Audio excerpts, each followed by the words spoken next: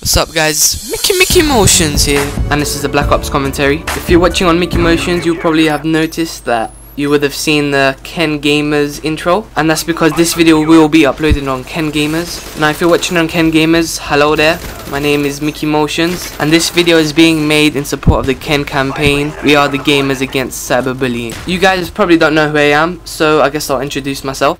I'm a 15-year-old gamer or commentator.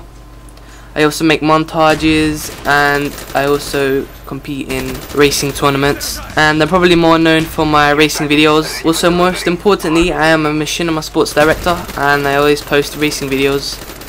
That's my kind of thing I do. But I also post Black Ops commentary on my own channel as well.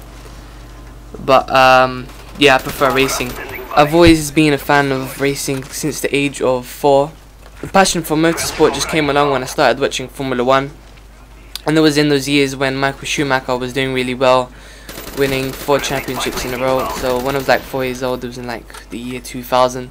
And I'm like a super fanboy of Michael Schumacher, and I still am now.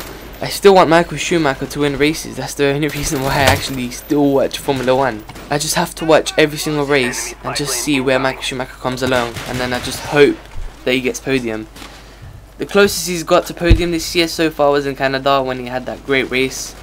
He managed to get up to 2nd, I think, but then he dropped down to 4th, you know, because the other 2 cars were much faster than him. But that showed that he had much more skill than the other drivers. But enough of me going on about Formula 1, because you probably don't know what I'm talking about. So anyway, in this commentary, I'm going to talk about a bit more about myself in detail. There are many questions that people ask me about how I started and how I got on machinima sports. Well, first of all, I started off making videos at the age of 12 with Windows Movie Maker, just putting pictures together, adding transitions to make the video look nice. But then later on, a year later, I realized that Windows Movie Maker was quite crap. So I got Sony Vegas, but at the time I was really crap at editing because I was young. I didn't know how to use it. I looked at tutorials, still couldn't use it. So I just stopped making videos for a while. Just got quite annoyed. And then I started watching machinima videos.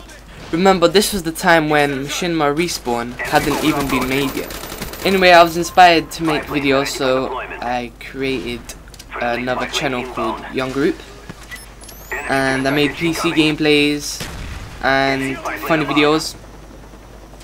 So I managed to start getting the hang of Sony Vegas. I wasn't quite good at editing. What I knew was rendering videos.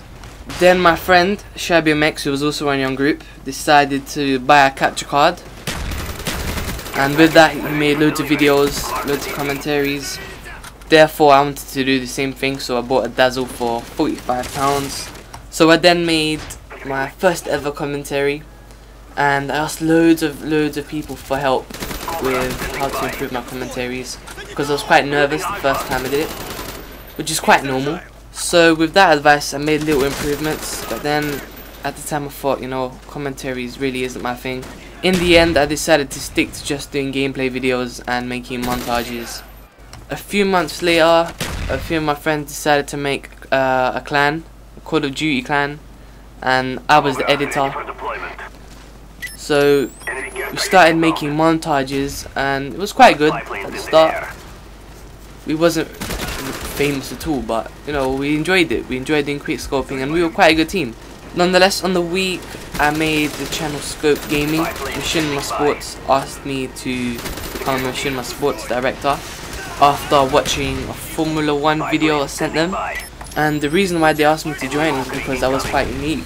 They didn't have anyone making Formula 1 videos, not even racing videos at the time. Nobody actually made racing videos at the time. Everybody just stuck to FIFA and basketball, Madden and NHL. There must be other games that I haven't mentioned, but that doesn't matter. So from that, I decided that I wanted to do commentaries, and I practiced and practiced and practiced until my commentaries get perfect. And I'm not gonna lie, right now my commentary isn't great. It's not perfect. It's not the best, and I know that because I don't have as much subscribers as the big guys, you know. But the last few months I think my commentaries have been quite good. They've been the best so far. So I really think that I deserve getting loads more subscribers. I think I deserve at least 1,000 to 2,000 subscribers right now. I just really need that fan base. So you guys watching on KENGAMERS, please subscribe to MickeyMoTiOnZ and Scope Gaming if you want. So back to my story. Less than a year later, I made MickeyMoTiOnZ, which was like 3 months ago, and you know, here I am. So another question that many guys have requested is, what's my opinion to get on Machinima Sports? Well, to get on Machinima Sports, you have to be very unique, like I've mentioned before with Formula 1, doing something that people haven't done already.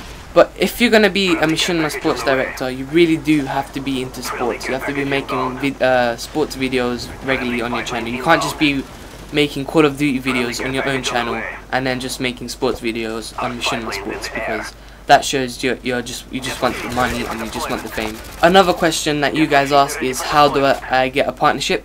Well, I got my partnership through Machinima Sports because I'm a Machinima Sports director. If you want to get a partnership through Machinima, well, I think you need to get quite a lot of subscribers and you need to have a regular amount of views. And the content has to be good as well, and you have to upload videos regularly, I think.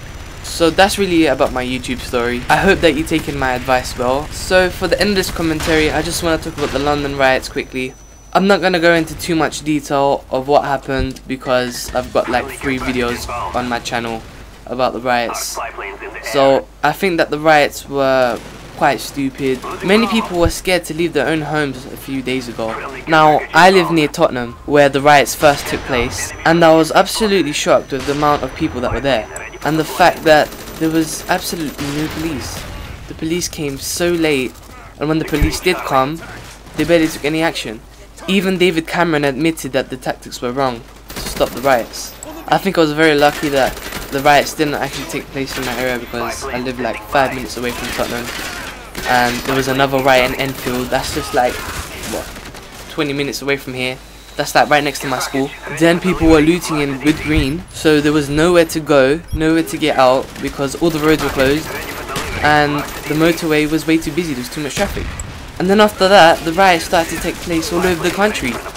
It was absolute madness. So the reason why the riots actually started was because of the death of Mark Duggan, who died from being shot in the head by a policeman because he had a gun. And the police didn't actually make no statement about Mark Duggan's death. They didn't say why, they didn't even say sorry about your son's death to the parents or anything like that.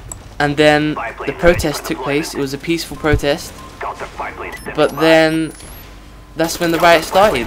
All the rioters came to Tottenham to riot.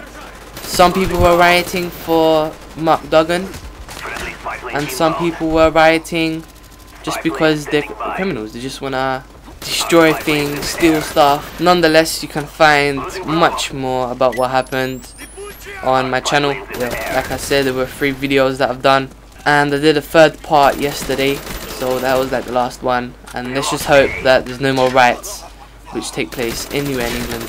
So I hope you've enjoyed my commentary. Please make sure you like this video, and if you're watching on KENGAMERS, please subscribe for more gameplays and commentaries. I post quite often now. I post nearly every day with Black Ops commentaries, Formula 1 2010, Hot Laps, Gran Turismo 5 gameplay. Now, if you guys want to keep in touch with me, follow me on Twitter and like my Facebook page. If you want to play with me on PS3, my PSN is MickeyMoTiOnZ. That is Mickey_Motions. I'll spell that out for you. MickeyMoTiOnZ. If you want to talk to me or do a dual commentary with me, just talk to me on YouTube and I'll reply. I also want to say thanks to Scope Motors for giving me the gameplay on theatre mode, and thanks to Ken Burton for uploading this video on KENGAMERS. I hope you guys have enjoyed this commentary. Please subscribe. In the end, Scope Motors gets quite a high KD, so I hope you enjoyed this gameplay as well. I'm going to be off now producing some music for my music GCSE. This was MickeyMoTiOnZ. Safe. Bravo secure. Friendly RCXD deployed.